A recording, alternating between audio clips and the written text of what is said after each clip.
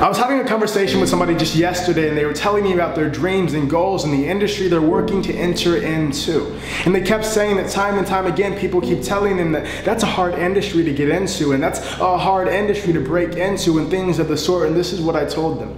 Listen, the fact that only 1% of people make it somewhere does not mean that you have a 1% chance. It means that if you are going to make it, you cannot be like the 99%. If you're trying to aim up here, you cannot spend time around and act like and live like everybody who's aiming down here.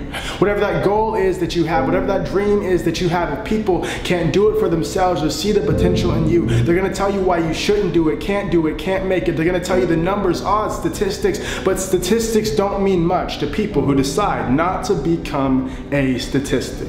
So stop looking at and concerning yourself with numbers and odds and stats. Stop listening to the people that are telling you all of those things. If it is your dream and you believe that it is for you, go and get it. That is what my mom has always told me. If you want something, go get it.